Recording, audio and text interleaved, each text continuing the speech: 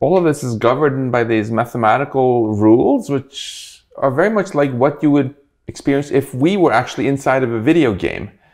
First self-aware entities appeared. You know, that's, in a sense, our universe waking up and becoming aware of itself, right?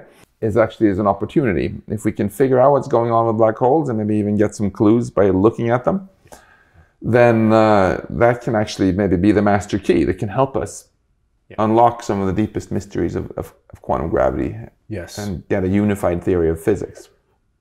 Snap decision, you know, should we ask this person on a date or not, where it might come down to just whether one neuron fired or not in the beginning, triggering a whole cascade of events which could end up with you living in this city, you know, being married to this person with children, or living somewhere completely different, doing something different. I'm quite optimistic that we can create a really inspiring future with technology, but that's going to require winning what I call the wisdom race, the race between the growing power of the technology, exponentially growing power of the technology, with the wisdom with which we manage this tech. But there's a catch here, because technology is getting exponentially more and more powerful, right? Yeah. And at some point it crosses a threshold of power where learning from mistakes actually goes from being a good strategy to being a really, really bad strategy. Yeah. And I feel we've already crossed that threshold with nuclear weapons, and we are on the verge of crossing the threshold with synthetic biology, which can be used fantastically to improve our health or to create engineered pandemics. And we're totally going to cross that threshold with artificial intelligence if we succeed in building artificial general intelligence that can outsmart us, you know, in all ways. It's not difficult at all to make the world much, much better. It's just that we have our monkey brains, and most political leaders are very clueless about technology. And in short, of course, go into careers that machines suck at and are going to continue to be bad at for a long time.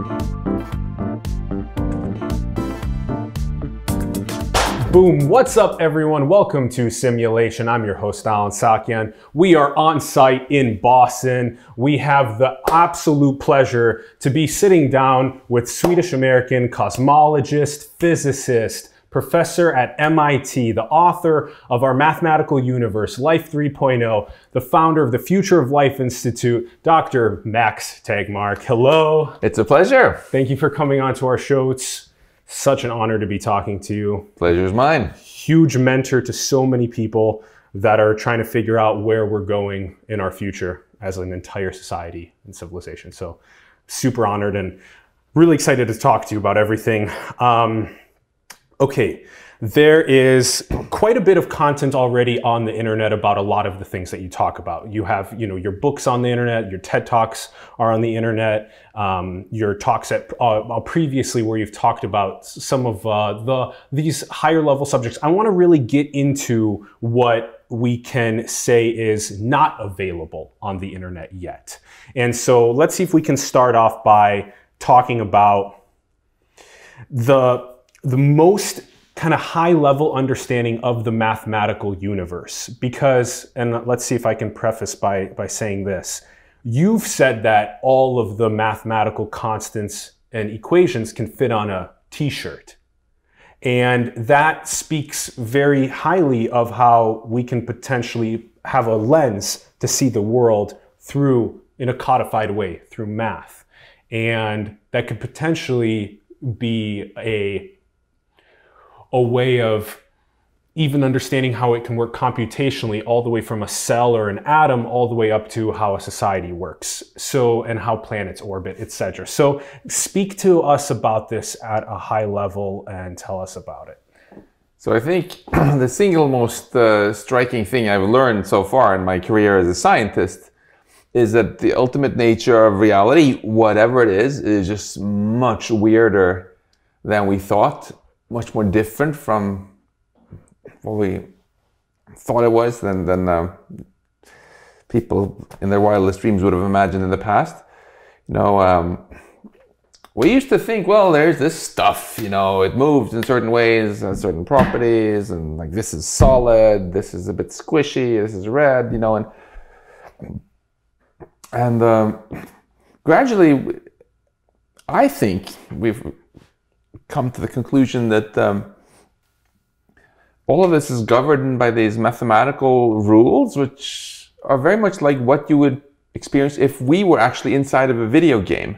Yeah. You know, if you were Pac-Man or something, and started to study your Pac-Man world, you would discover not only is stuff moving around, it has certain properties, but the things that you first thought had some sort of philosophical, physical nature are all behaving according to simple mathematical rules. You'd be basically rediscovering the source code that the programmer had put in there. Yes. Right?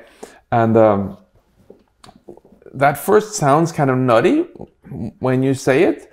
And in my mathematical universe, the book, I even go as far as saying our universe isn't just described by math, it is mathematical in the sense of being a mathematical structure.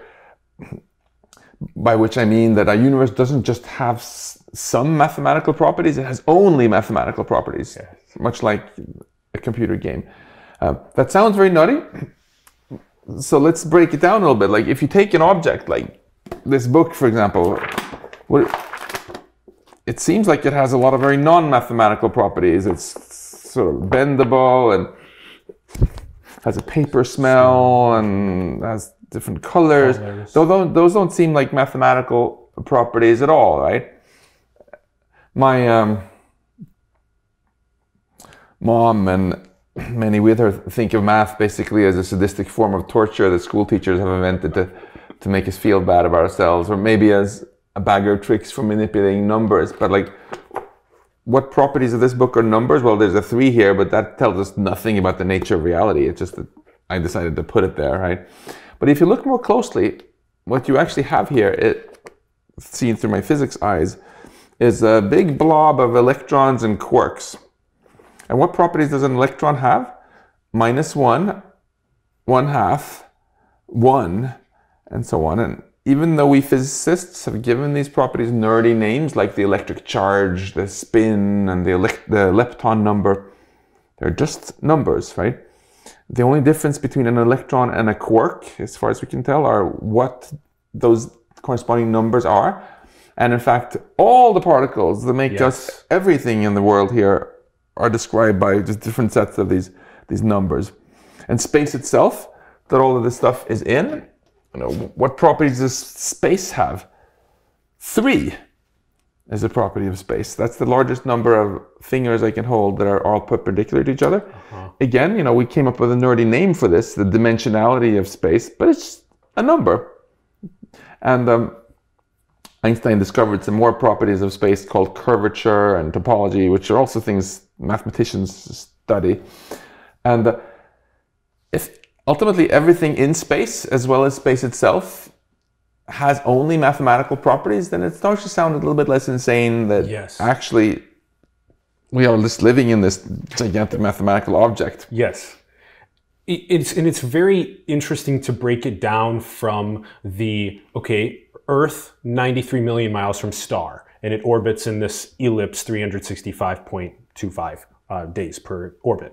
And then there's the breakdown of how a cell can be seen mathematically. There's a breakdown of how an atom and the electron and the proton can be seen mathematically, like you're just describing. So everything can be described then mathematically, potentially, and then it can get us to potentially the code of what is our universe. And then that can give us a huge jump start into a better understanding of how we are a video game character, potentially, and how we are playing and how we need to understand the code of where we live. Right, and I think a lot of people have a hard time letting go of this idea that mathematics is just ultimately describing some relationships between stuff that's fundamentally non-mathematical.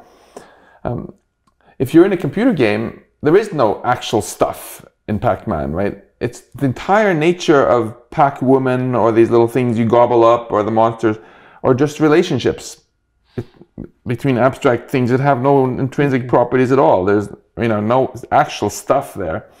And in the same way, I think this is what we've learned about a physical world.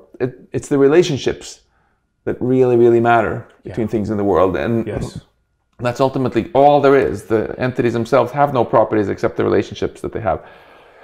That's not that different in some sense from our thoughts and the subjective experiences. They feel a little bit more ethereal, than a book or an apple, but it's the relationship between the different pieces of information that give it the texture and subjective properties that we're so fond of. And the stimuli that comes in from the exterior and from through the entirety of our path of life from birth until there's no mind that's exactly yours, receiving the exact same stimuli. And also, if you ask yourself, why is it that the sound subjectively feels very different from, say, the experience of the color red? It's not anything to do with the outside world. It's actually represented in the brain in very similar ways. Electrical firings of neurons that it's hard to tell the difference between in a microscope. The reason one feels like a sound and one feels like a visual experience just has to do with its relation with other pieces of information when it's in your brain. And you can have all that experience even when you're not looking or hearing the world at all, when you're sleeping and dreaming, right? It still feels the same. So there is currently an amount of math constants, equations that we have. And then interestingly enough, you taught me that there is potential for certain ones to drop off as we figure out the more proper ways to describe things. But then there's also undiscovered ones that we're figuring out to better understand the code of everything. Yeah, so it's important to be humble here, right? Although we have made huge progress with science and with physics, there are still a lot of things we don't understand. We don't have that t-shirt yet with equations of everything. For example, you can make a t-shirt with Einstein's theory of gravity, and you can make another which describes all big things really excellently. And you can make another t-shirt with equations of quantum mechanics, which describe the subatomic world really great. But those two t-shirts don't get along. There is another t-shirt that nobody has figured out exactly what should be on it yet. Maybe it's string theory, maybe something else. So some humility is in order. But it's quite striking how much progress we've made, 400 years ago. Right, when Galileo famously said that our universe is a grand book written in the language of mathematics. Almost the only thing you could do with math then was predict the physics of motion. If Galileo could predict that if you throw a hazelnut and a grape, they would both move in this shape called a parabola, y equals x squared, simple math shape, right? But Galileo would have no idea why the grape was green and the hazelnut was brown, why the grape was soft and the hazelnut was hard. Then Maxwell came with other equations for light and stuff that explained colors, and then we got quantum mechanics, which explain why some things are hard and others are soft. And if you look now, we've actually gradually managed to describe we've gone from describing almost nothing except motion with math to describing almost everything with math. And what mainly remains are some issues about what's happening inside of black holes, what happened very, very long ago and around the time of our Big Bang, the ultimate future of our universe, and most flagrantly, what's actually happening in our heads. The science of intelligence has taken off quite a bit with AI, but we certainly have a long way to go. And the most spectacular failure, I feel, so far is our ability to just write down an actual scientific theory of consciousness. Of why is it that we have these subjective experiences of colors and sounds and so on, rather than just feel like zombies. We go through the motions, but it doesn't feel like anything to be us. Some people dismiss this as just silly, pointless philosophy. I see it differently. I feel that we are just being lame and making excuses for not actually solving this science problem. I think both consciousness and intelligence are all about information processing, so I don't think it matters ultimately whether the information is processed by carbon atoms inside of neurons, inside of brains, or by silicon atoms in our technology. But what I do think matters is that there is some other equations which tell you which kinds of information processing are conscious and which aren't. And we just haven't discovered them. Yeah. And we should. Yes, absolutely. So let's touch on this potential of code, because I'm quite interested in your thoughts about this. There's big conversations happening about this role of a god, or of what all that is potentially, and of a simulation. There's all of these types of conversations going on. What is kind of your perspective on what is a power that is greater than humans, that transcends what we are, that could potentially govern this existence of this mathematical universe? Are you talking about the extent to which maybe we are part of something grander than us, or are you talking about kind of what makes our universe tick? First, yeah. Well, maybe a little bit of both. Yeah. Yeah. I mean, our universe itself seems to be set up so that it can keep ticking along regardless of whether we are in it or not. I don't think the Andromeda galaxy would stop existing if all people disappeared. I don't think the Andromeda galaxy would stop rotating, etc. So our universe is like a clockwork in that sense. We still have big questions about how it ultimately came into being and what's ultimately going to happen to it. But it does seem to obey these mechanical laws. To me, though, what's most exciting about our universe, and also philosophically and emotionally and spiritually most empowering and interesting about it, is that through us, our universe has actually become aware of itself. Aware of itself, yeah. For the first part of the 13.8 billion years since our Big Bang, there was no one home. Our universe is doing all this cool stuff. Potentially no one home. Well, in the earliest moments, right after a Big Bang, when it was just a plasma, expanding plasma blob, much hotter than the core of the sun, I'm pretty sure there was no consciousness in there. But life could be around as early as just a couple billion years ago. In other locations. Much earlier than that. Yes. It's quite possible. Yeah. But very early on, I think it's very likely that it was just way too inhospitable for any kind of consciousness. And then gradually, it went from being very simple and boring to being more and more complex. And first self-aware entities appeared. That's, in a sense, our universe waking up and becoming aware of itself, right? We know what happened here on this planet. Maybe it's happened elsewhere. Yep. Maybe not yet. We can come back to that. Towards complexity. Yes. In any case, I think that's the most important thing that's happened so far. Because if you look at all these laws of physics, they don't say anything about beauty, meaning, or purpose. Yeah. Right? The beauty, meaning, and purpose are all things which only exist when there is experience, because those are, in some sense, experiences, right? You can only have suffering or joy or pleasure, which are experiences when there is experience, right?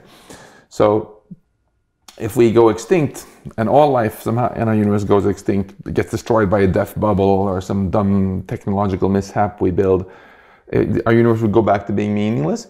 And before it woke up, it was also meaningless in this sense. In this very literal sense, there was no meaning, because meaning is a kind of something you experience. So this is, I think, the most beautiful thing that's happened so far. This blob, this universe gradually got so complex that it woke up. And it is. One of the most striking things I think we've learned through science is that not only has the universe woken up now, but it has the potential to wake up much more than it has yet. Yes. I was taking a little power nap before this interview, and when I first woke up, I just woke up like a little bit, and then I became more and more conscious, right? You went through this same procedure this morning. I feel our universe is like that too. Yes. We are having very interesting experiences, we humans, but it's clear our universe can wake up more. You look around with a telescope. Yes. And it's clear that the vast majority of space is not as alive as it could be. Some people who listen to this maybe think are convinced we live in a Star Trek kind of cosmos, where There are just all of those cool things going on all over the place, and they're just hiding from us. There's not any really scientific evidence for it yet. Maybe there is other life really, really far away. The zoo hypothesis. There's some interesting ones, yeah. But I think it's much more likely that our universe has much more potential in the future. And I think one of the most inspiring things for me personally to think about is, what can I do to help our universe wake up more? Yes. Imagine, for instance, if it turned out that we discovered that the only life on all of Earth, was on Rhode Island, or there was nothing outside of Rhode Island, no plants, no animals, no nothing. We might even feel then that we have a moral responsibility to help life spread to the rest of the planet, so it can wake up more, so there can be more joy. More joy, yeah, interesting. And more experiences of across all different styles of experience. Exactly. Yeah. The opposite thing we could do is more ideas, more creativity. Yes. Yeah.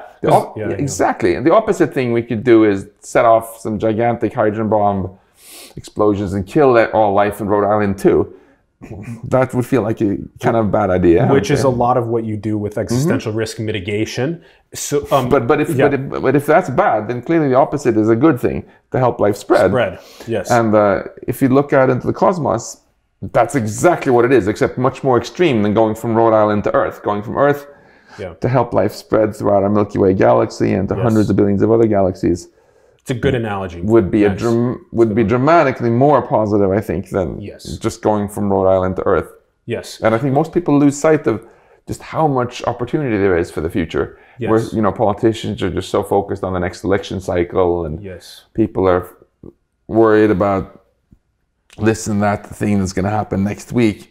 We forget to look up. And the big history perspective, the collective civilizational perspective, how we got here, how grateful we are for getting here, and where we're going in the next steps. It'll be exciting to have more scientists and engineers in Congress. That will be a huge leap and bound for society. Although it's going in the opposite direction, there are less scientists in Congress now than there used to be.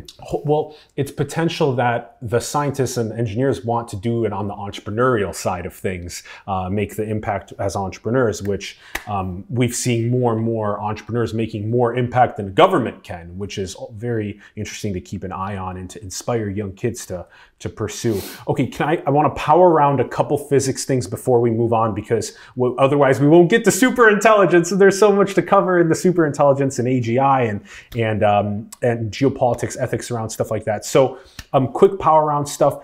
What is going on the other side of a black hole, on the other side of a singularity? It seems to be potential that it's the birth of another Big Bang. I know short answer, we don't know. We don't know, yes. Okay. There are...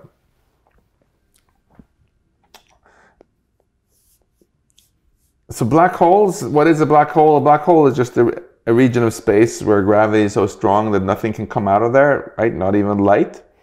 The boundary of the black hole is called the event horizon. And the history of black holes is a great study in humility, because we've kept discovering over and over again that we were all wrong about them. First, when Einstein wrote down his equations of gravity, this guy Carl Schwarzschild discovered the black hole solution. And then for decades and decades, people thought that actually the event horizon itself was some kind of singularity, was something was really weird with space. Then it turned out that was just a math error people had made. There's nothing special that happens if you fall through the event horizon, except that if you're keeping track, you have a sinking feeling that you're never coming back. It's like the event horizon of a black hole is like if you're swimming in the Niagara River upstream from the waterfall. There's one particular line through the river where the water accelerates to go faster than you can swim. You're not going to die there. You're just going to have that oh shit moment experience. And then people thought, well, you're going to only die when you come into the middle of a black hole, where there is this thing called the singularity, either a point or a ring, depending on whether it's spinning. then it turned out actually there's another thing called the inner horizon where you might actually die earlier by hitting things that come at you at the speed of light. And then very recently there's the firewall hypothesis saying actually maybe you do die after all at the event horizon. Yes. And the short answer as to what the truth is we really don't know. We're studying, and it's a key in understanding the theory of everything. Yeah, because it turns out that to really rigorously answer these questions, it's not enough to just work with Einstein's theory of gravity. You also have to throw in quantum mechanics into that. Yeah. And those are the two theories we mentioned earlier don't get along, so you don't ultimately know. So the way I see it is actually as an opportunity. If we can figure out what's going on with black holes and maybe even get some clues by looking at them, then that can actually maybe be the master key that can help us unlock some of the deepest mysteries of quantum gravity. Yes. And get a unified theory of physics. Yes, and that's again, that's understanding the code, and this is a reoccurring theme. Okay, another quick power round question. You've talked a lot about multiverses, and I want to do just a specific understanding of the multiverse because there's enough conversations of you talking about them online.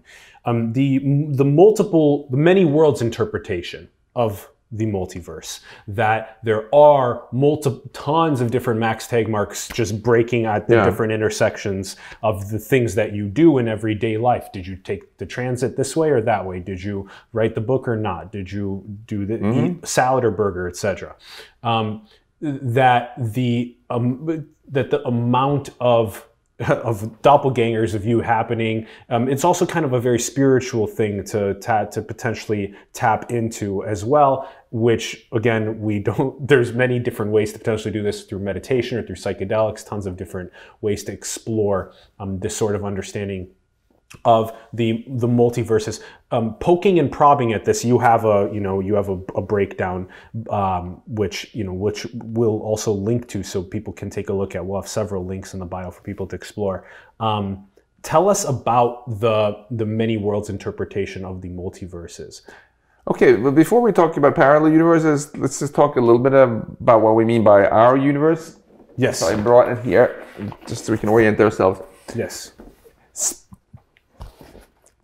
When we say our observable universe, or just our universe for short, we don't mean all of space.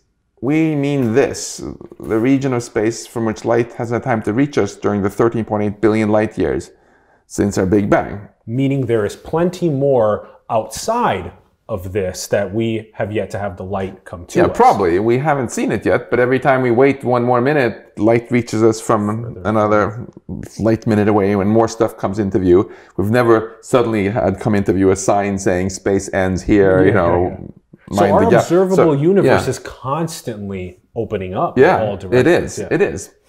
So what we need, first of all, is a hefty dose of humility, because we humans have again and again made this mistake of thinking that everything we knew about was everything that existed, just to discover that that was just a small part of a much grander structure, right? A planet, a solar system, a galaxy, our universe. That we were the center and then we weren't the center, that we orbited just the star. We have a long track record of hubris.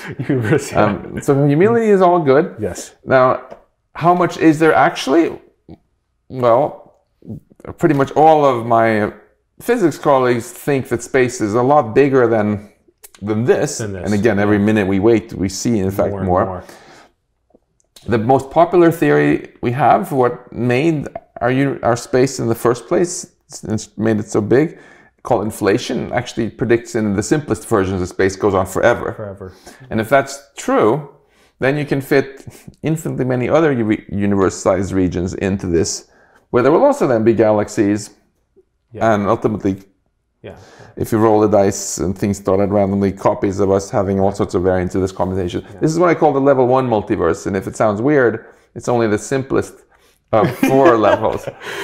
And I want to make sure this is explained. So Max is saying we are at the very center of this sphere. Not because there's anything magical about this edge. It's just that if you're walking in the fog and the visibility is 100 meters, you'll feel that you're in the center of your own little fog sphere. Yes, and that the extension of the universe goes in all the directions an infinite amount from here, and that the reason why there is this red ring around the center is because this is where the disk of our galaxy. Yeah, this is just a photo of the edges of the part of space that we can see, taken with microwave cameras on this NASA satellite WMAP that's taking baby pictures by looking at the light that's been traveling for 13.8 billion years to us, seeing that when the universe was 400,000 years old, and it only cost us each 20 pence, as you said, 40 cents per American. 40 cents per American to make these tremendous discoveries. So next time you think about the money that's being allocated towards science, give those big thumbs up to. Yeah, I've never met anyone who would forfeit one bite of a burger for these deep secrets about the cosmos. Yes. Now, we don't know for sure if space goes on forever. It might just be really, really big, in which case there's a finite number of parallel universes, but inflation predicts typically that it goes on forever.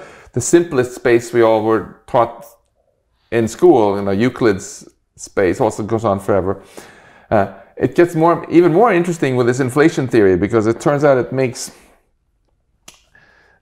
almost like a fractal space where there are these boundaries where inflation never stops, and everything within an expanding boundary is a level 1 multiverse, and then there are many of them in the level 2 multiverse, and this is such a violent process that the different parts of space that are made can actually, if space can be in many different states, kind of like water can be in different states, ice, steam, liquid, with different properties.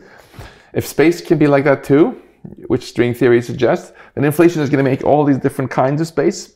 That's the level 2 multiverse. So there might be somewhere far, far away where people learn in school that actually this is a good one. The periodic table has only 5 kinds of atoms, or 180 kinds of atoms, and so on. So here in our universe, the physics would be taught the same across the planets, but the history is taught differently of how the civilization evolved, but in an alternative part of the next level of a different place in the multiverse, that physics could in fact be different. Right, because not because physics is truly different, it's still maybe ruled by string theory, but a lot of things that we thought were fundamental weren't. It's like if you were a fish and you spent your whole life in the ocean, you might think it was a law of physics that water is always a liquid, just because you'd never seen an iceberg. Yes. And you would learn that water has this kind of viscosity and this kind of sound speed, which is not true if you're inside of an iceberg or a steam cloud. And then the third level, that just adds more humility. We've discovered that basically it's super hard to have any theory of physics that just makes the stuff that we can actually see and observe and nothing more. I gave you 2 examples. The quantum physics, the theory of the very small, has that same property.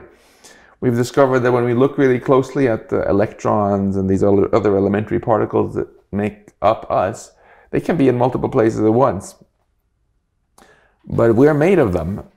So that means we should be able to be in many places at once. And this guy, Hugh Everett, he worked that out in the 50s and showed that if quantum mechanics is just true, with no ifs and buts, there's this one equation, the Schrödinger equation, and that's it. Then, as you were saying earlier, it's as if our life kind of forks out.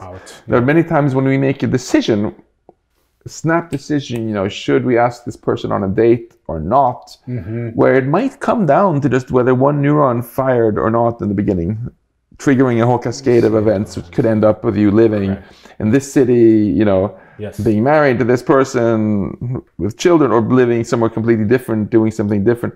Yep. And now that neuron firing might in turn have been determined just by the position of one little atom in your brain. So if that atom was in 2 places at once, eventually you're living in 2 different cities. So this kind of branching and amplification of weirdness from the micro world, where a little atom is in 2 places at once, into the macro world, is what leads to this so-called many worlds interpretation, or the level 3 multiverse. If that's actually the way things are, yeah, then every time you get a parking ticket, you can chill out and take solace in the fact that there was probably a parallel universe, where you didn't. It kind of takes the pressure off a little.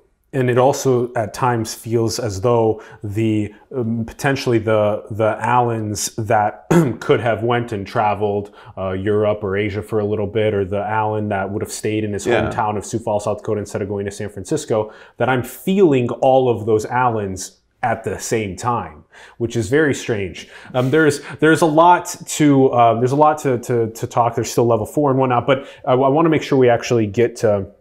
You're doing 3D galaxy mapping as well, which is super exciting. You're working with all these different diversely intelligent grad students, and that's extremely fulfilling to see and help mentor them and learn from them. And that's also really important work that you're doing. I want to make sure we get to superintelligence. There's a lot to talk about regarding superintelligence. Okay, so somehow life evolved on Earth. Civilization managed to get the basic water, food, electricity, education, healthcare, shelter, to be able to birth now 7.7 billion of us that are alive now, and 100 billion lived and died before them to make this world. So now our children, when you were growing up, didn't have this law of accelerating returns, so not so much. Me growing up had a little bit of accelerating returns. Now the kids born today have a lot of accelerating returns in terms of the exponential technologies associated with computing, of mapping the genomes, of mapping the brain, of understanding all of creating superintelligence. So we are kind of at an exponential importance right now. I would say it has been accelerating for a very long time, but the time scale on which things double, the technology doubles in power, is actually shortening. So it's in some sense growing even a bit faster than exponentially in some areas. Yeah. If you think about how long did it take to double world GDP, from 1,000 years ago, it took a long time, or to double the world's population. Yep. Now it takes much less time to double the population. Yep. Or double the total economy, or double the speed of computers. Computing, population. Okay, so this is actually really important. You've done a tremendous amount of work in this field. You're one of my mentors and so many others' mentors in this field with Future of Life Institute. What happened at Asilomar 2 years ago with the 23 principles associated with artificial intelligence, safety, security, figuring things out here. And we've had some of them on our show as well. And it's been super enlightening learning from what's being done there. Talk to us about, because your Future of Life Institute is taking this on. There's a lot. There was autonomousweapons.org is very interesting, where you're literally showcasing a really bad scenario that could potentially evolve if the geopolitics get out of hand and people want to hurt each other for power or greed or corruption, and we need to slow down and figure out the best way to move forward. Another way that you're doing this is through all the grants that you're helping coordinate the brilliant people that are working in the field with people that want to fund those grants. So tell us about this, because this is something that is so pressing and beautiful that you're working on. So what kind of runs like a red thread through our conversation so far, and through my whole career, is, as you know, I've always been obsessed with big questions, and the bigger the questions, the more obsessed I've been with them. Amen. What's going on with ultimate nature, reality, and so on, and the two biggest mysteries in science, the way I saw it when I lay in my hammock as a teenager between two apple trees, was the mystery of our universe out there, which I spent the first 25 years of my career on, and then our universe in here, intelligence, consciousness, the mind, which I've been working on in recent years at MIT. And in the very big picture, then what's happened is our universe has woken up, become aware of itself, and some of these self-aware parts of our universe, namely us, have managed to figure out so much now about how it works through science that we're beginning to get better and better at building technology to actually act back on our universe, right? Earth looks very different now, at least the Boston area does, from a million years ago, because of what we can do with our technology. Mm-hmm. We talked earlier about how we've even discovered now that we actually have the potential to do great things and help life spread through our universe. Will help our universe wake up much, much more. We also, of course, have the potential to do the opposite. Yeah. We're on the cusp of technology that could just eliminate life completely and make our universe permanently go back to sleep. So in some sense, I feel that after 13.8 billion years, our universe has reached this interesting fork in the road. We can take the life route or the death route, and I think there's no more exciting question to work on to try to make sure we make the right choice. Yes. In this fork. And the way I think about it is, I'm quite optimistic that we can create a really inspiring future with technology, but that's going to require winning what I call the wisdom race, the race between the growing power of the technology, exponentially growing power of the technology, with the wisdom with which we manage this tech. Yeah. Because some people these days, I find, take technology to be their new religion. Basically worship it and say technology is good and technology is morally good. The more technology we have, the better. Automatically. But it's important to remember that technology is not actually morally good, nor is it morally evil. Technology is just a tool, an amplifier of your power to do good or evil. Yeah. And that means that the more powerful the tech becomes, right, the more important it is to think about how you steer it, what you do with it, right? Yes. Sometimes people ask me about powerful tech like AI and ask me are you for it or against it? And I always ask them, what about fire? Are you for fire or against fire? And that shows how ridiculous it is. Fire isn't evil or good, but I'm all for using it to keep this house warm in the winter, and I'm all against using it to burn down our neighbor's house. Yes. So how can we actually win this wisdom race then and make sure that we develop our wisdom for technology management fast enough that we do good things with our tech? The big thing we learn by looking at history is that we've in the past always used this strategy of learning from mistakes. First we invented fire, screwed up a bunch of times. Then we invented the fire extinguisher. Yep. First we invented the car, screwed up a lot of times, a lot of people died. Then we invented the seatbelt, the airbag, the traffic light, and laws against driving too fast, and laws against driving when you're drunk as a skunk and stuff like this. So the wisdom was always reactive. There's no room for reactive wisdom. Well, there was with fire and so on. Yes, there were a lot of tragedies, but I think we more or less ended up in a situation today where fire is much more positive than negative in its impact, except for climate change. But there's a catch here, because technology is getting exponentially more and more powerful, right? Yeah. And at some point, it crosses a threshold of power where learning from mistakes actually goes from being a good strategy to being a really, really bad strategy. Yeah. And I feel we've already crossed that threshold with nuclear weapons, and we are on the verge of crossing the threshold with synthetic biology, which can be used fantastically to improve our health or to create engineered pandemics. And we're totally going to cross that threshold with artificial intelligence if we succeed in building artificial general intelligence that can outsmart us, in all ways. So, which means that now is the time to shift mindsets in this wisdom race away from just saying we're going to keep learning from mistakes to instead being proactive and think through what can go wrong to make sure we get it right. And this might sound kind of obvious to you since I see you nodding, but it's funny because people sometimes tell me, shh, don't talk like that. That's Luddite scaremongering. It's foresight. It's having foresight and figuring out how to work together across the countries of the world, in the scientists of the world, the ethicists of the world. This is extremely important.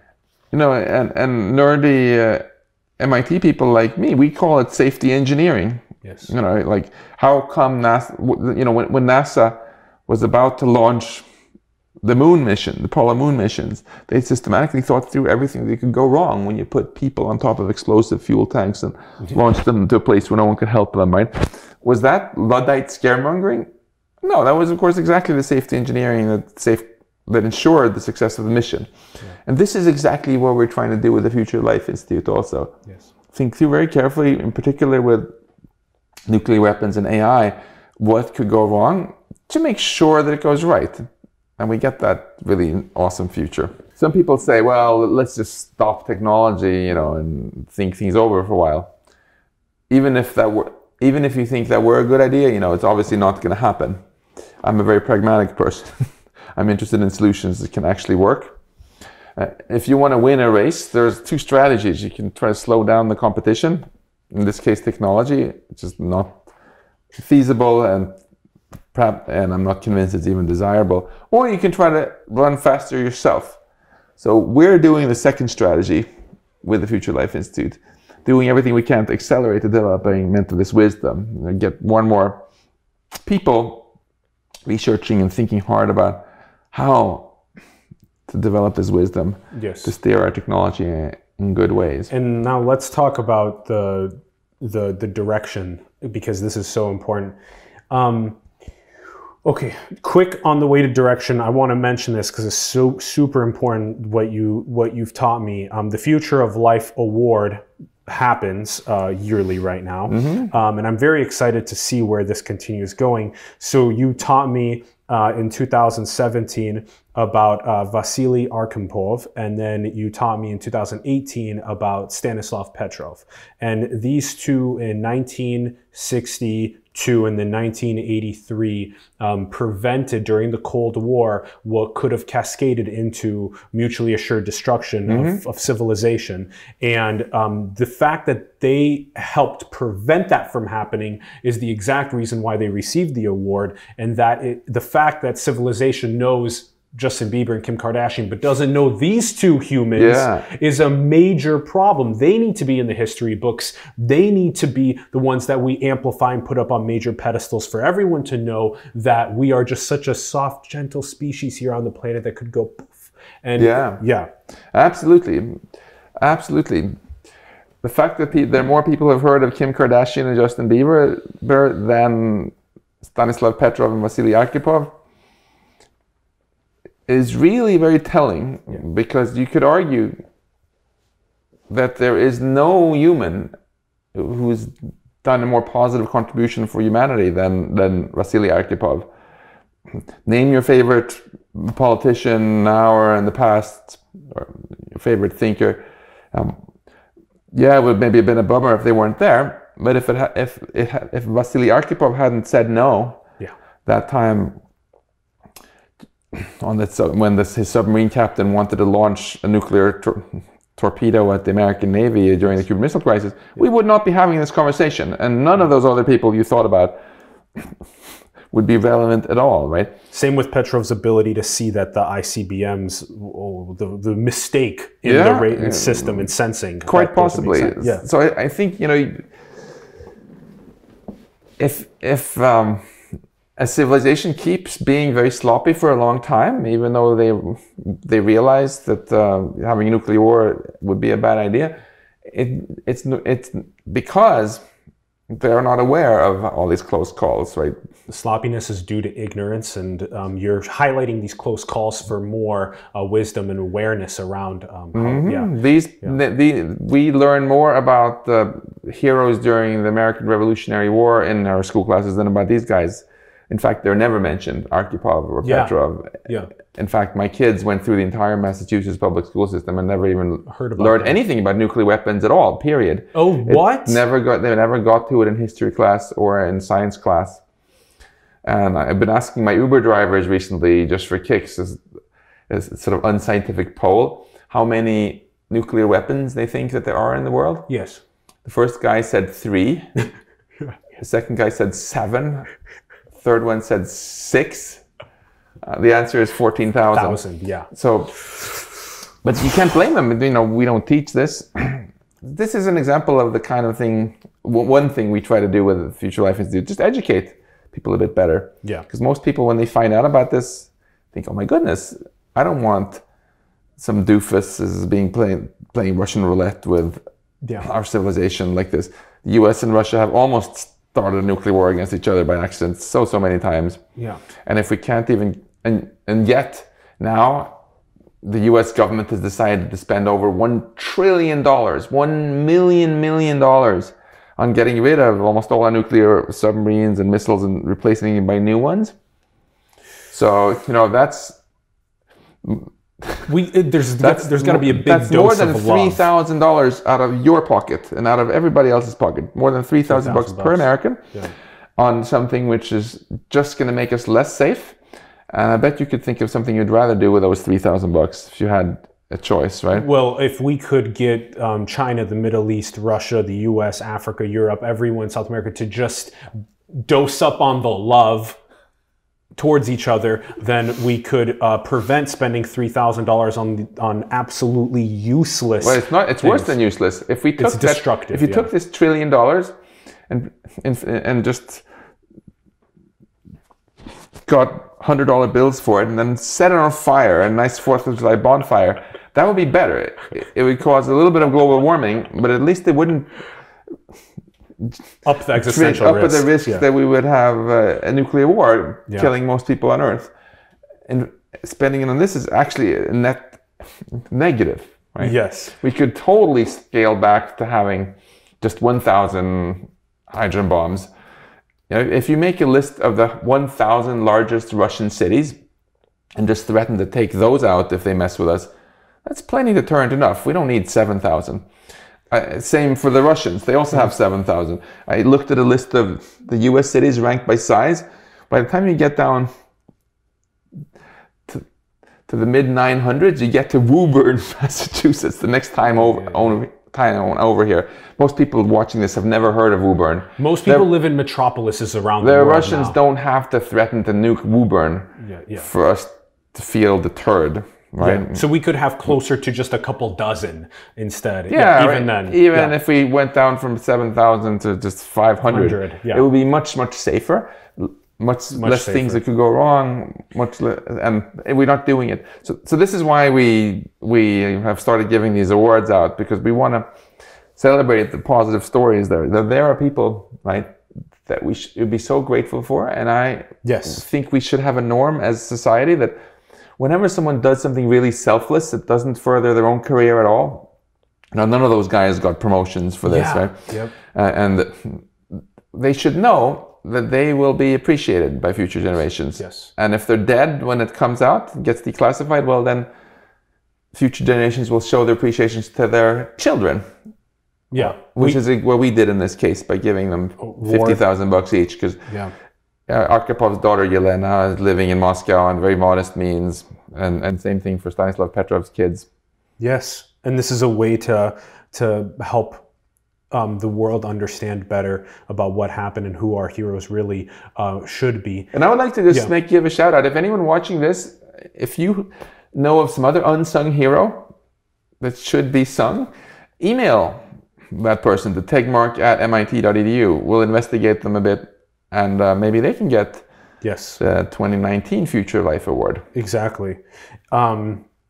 So let's talk about the direction of what's going on. So you were working with so many different global leaders on the subject of figuring out where an artificial general intelligence, where the direction should go. And this has a lot to do with the geopolitics of these things, and also the programming of these things.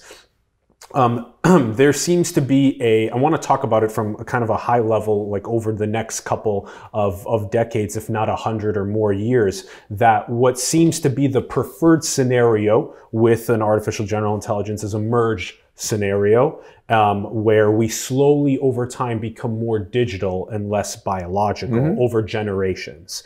And that tell us about this. So what's going to happen to the future of life? If we don't screw up and somehow wipe out by doing something dumb, maybe with nuclear weapons, maybe with by building AI that gets out of control, what's in store for us? Well, ultimately, I don't think we should ask what will happen. We should ask what do we want to happen, because we're the ones building this tech, right? And it's fascinating how different visions different people have in terms of what they're most excited about. Some people want to basically keep things the way it is now, but just cure cancer, eliminate poverty, solve the climate challenges, and basically today's Earth world, but better. Others want to try something more radical, so upgrade our bodies a bit more with technology, maybe so we can live much longer, maybe even become a bit more like cyborgs. You know, Elon Musk is working on Neuralink with his team. There's a lot of things you can imagine trying to do. And then some want to go the ultimate jump, starting with this assumption that intelligence and consciousness are all about information processing, and ask, how can you take this information processing and liberate it from our biological body into some other platform where it can essentially be immortal and make copies of itself? That's the idea of uploading. Yep. If you can do that, then even what it would feel like to be alive could ultimately be very different from how it feels to us, because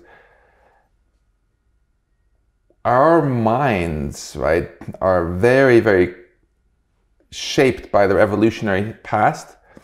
That's why we are so into eating and drinking and not falling off cliffs and the kind of things which, and dating, the kind of, because ultimately, the foraging for information. Our minds are sort of our brains, we only got our genes evolved brains just to help make copies of themselves, right? That's why we have some of these alpha male characteristics which are getting our civilization into a lot of trouble.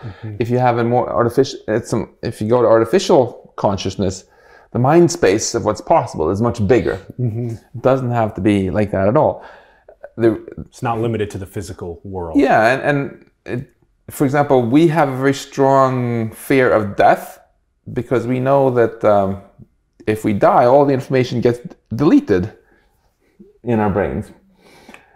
And we can pass it down before we die. Yeah, so if we, of course, you can write a book and share some information. You can often we manage to get our children to learn and adopt some of our best values. And as a teacher, I find it very satisfying if I can also share some ideas I'm excited with others so they can live on.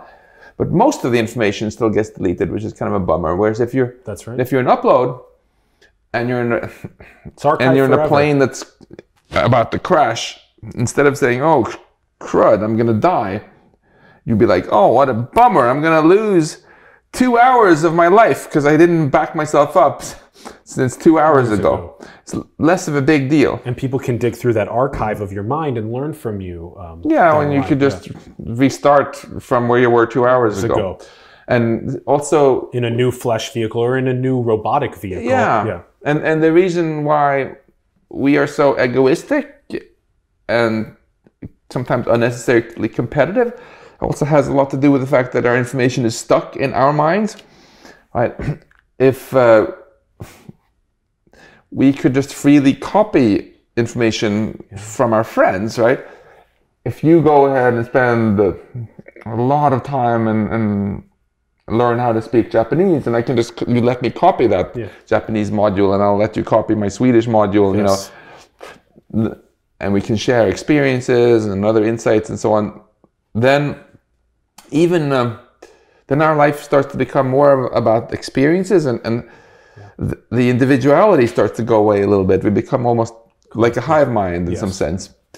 So it's fascinating to think about, if we end up going that route, what kinds of minds could actually exist, and what kind of mind you would actually want to be in the future. Yes, that's right. And you're doing a lot of conversations with global leaders on this subject, and it's very difficult to handle this geopolitically.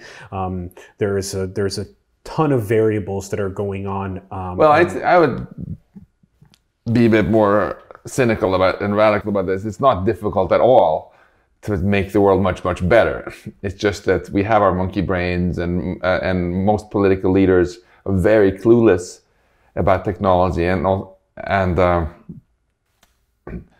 also really not thinking particularly big. They're just focused on playing some zero-sum game and winning the next election. I mean, it's not like we don't know how to eliminate hunger on Earth, right? We've had the technology for that for a long, long time. Why are we not doing it? It's because of our monkey politics. Basically. It's not like we don't know how to eliminate the threat of nuclear war. Of course we know how to do it. And you can just get Putin and Trump get together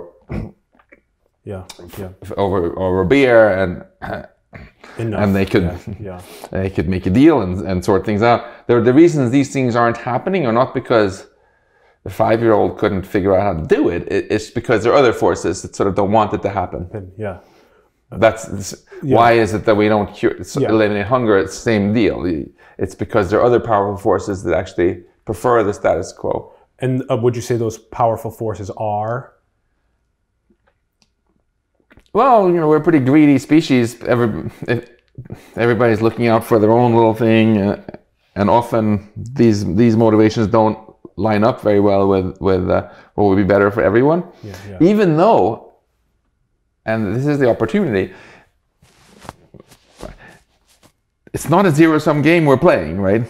So there would be a way. The pie's always growing. There would be a way of just doing things better on Earth so that everybody gets better off. The rich get richer, the poor get richer, there's no more hunger, there's no nuclear war. But we're not doing that because, well, if I can get super nerdy, we're stuck in the really crappy Nash equilibrium. This economist, John Nash, there's a beautiful film called The Beautiful Mind about him, pointed out that if everybody is just following their own egoistic interest at any one time, you often end up in a situation where everybody's worse off. Whereas if they could find a way of collaborating with each other, they would all benefit. It's a balance between the self-interest and the collective interest. So what you want to do typically is set up a legal system or other mechanisms that make people collaborate more, so that everybody gets better off. But the world is full of situations like the prisoner's dilemma or the tragedy of the commons, where this just doesn't happen. And this is a very, very interesting thing to think about if you want to make society better. How can you enable this kind of, obviously neither the Americans nor the Russians want the nuclear war, for example. It would not very nice for either one. A deep sense of compassion. I don't think one even needs to have so much compassion. If you think about why don't people kill each other every time they have a quarrel about something? Well, because a lot of people did that during the Stone Age, and then gradually the groups that managed to come up with a good set of norms where they really punished people who were too violent were able to succeed better as groups and outcompete the other groups that just kept killing each other. So now in pretty much all countries on Earth, right, have laws, they lock people up when they're too uncollaborative and so on. It's not compassion necessarily, it's just collaboration. And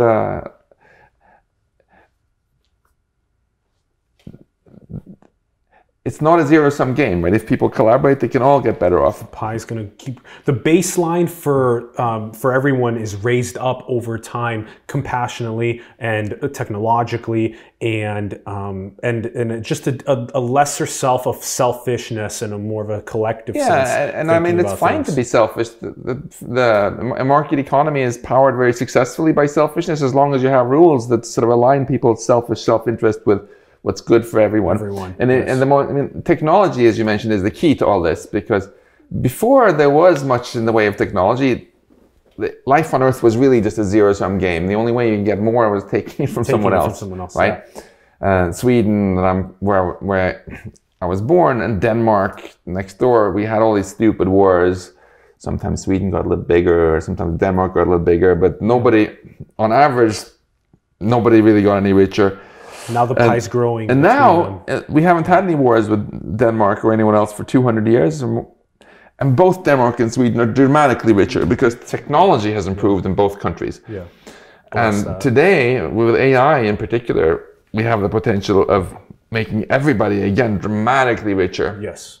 If we can control this technology to not destroy us. Yes. So the Chinese can get much richer, the Americans get much richer, everybody else can get much richer and healthier and wealthier and so on. We get the best for everyone around the world. Yeah. If we can manage to collaborate and not just wipe out with this stuff. Yes, yes. Okay, Max, you have this really beautiful imagery. We'll have it right here where you have the mountaintops and the shores. And the general idea is that the rising tide of artificial intelligence across different fields is rising up in the fields that we already see being automated. Less cashiers are already here. There's tons of these examples where these are the fields that are at the shoreline that are already being automated. They're creeping up. And then the mountaintops are much further away from automation. Yeah. And so what would be the piece of advice that you could give parents and children to be robot proof, to be AI proof on the mountaintops for as long as possible? So in short, of course, go into careers that machines suck at and are going to continue to be bad at for a long time. They tend to be careers which involve a lot of creativity, unpredictable elements you have to deal with. There are also a lot of jobs where the customer actually prefers paying a premium for it to be a human that delivers the service. Those are all good. In contrast, a career where you're driving a vehicle, bad idea. A career where you spend most of your time just reading something off the computer and typing something back into the computer in a pretty structured way, not gonna last long. I also think it's important, though, to remember it's not that there's some careers that are all good and some that are all bad. Almost whatever career you go into, there will be some aspects of it which are going to which are on the verge of automation. So if you're excited about medicine, for example, then don't become the radiologist who spends all day long staring at MRI scans on the computer and types in a diagnosis and gets replaced by an AI in 2 years. Be the doctor that gets this AI diagnosis and discusses the treatment plan with the patient. If you're into law, don't be the paralegal who spends endless hours reading through massive troves of documents and gets replaced by an AI in 1 year. But be the lawyer who gets the AI analysis and argues the case in court, right? Yeah. That way you're working with the AI rather than against it. And whatever career you're in, even if it feels like it has very little to do with AI, you need to stay up to speed on how AI is impacting it so you can be the one who gets it to work for you and makes you more competitive, rather than less. Yep. And then the other thing is you just have to let go of this idea that you or your kids are going to educate themselves for many years and then have the same job for 40 years. Those days are over and they're never coming back. So whatever career we're in, we're going to have to keep adapting. Stay up to speed about what's AI doing, and then as we just talked about, see how can you use that to make yourself more productive rather than letting that just replace you. Last question. What do you think is the most beautiful thing in the world? Other than my wife, you mean? My wife, of course. But I think in a more philosophical way, I think it's really beautiful to me, this idea that through us, our universe itself has become beautiful. Because as we discussed earlier, before there was any consciousness, our universe wasn't beautiful. It was like a play for empty benches, right? Nobody there to see it. And if we can get our act together, which is what I really hope and what I would love to work with many of you who are watching this to help ensure, the life keeps flourishing more and more as we go into the future, then our universe can wake up even more. Yeah. And there can be even more beauty seen by even more conscious beings. And that would be beautiful. Such a good answer, Max. This has been such an honor. Let's get more people working together on future of life, on so many of the complex issues that you're helping pioneer and so many others that you're working with. Join. We'll have all the links in the bio for you to do so and the directions. Max, thank you so much for joining us, for coming on to the show. Thank you. It was a pleasure. Really appreciate you so much. And as Max says all the time, dream big. Dream big. Get to your moonshot goals. We always talk about this as well on the close. Thank you so much for watching. We greatly appreciate you. Give us your thoughts in the comments below. Execute your dreams into the world. Manifest your destiny, everyone. Much love, and we will see you soon. Peace. That's it. Thank you. That was fun. Thank you. Thank you. That look, I'm actually just like...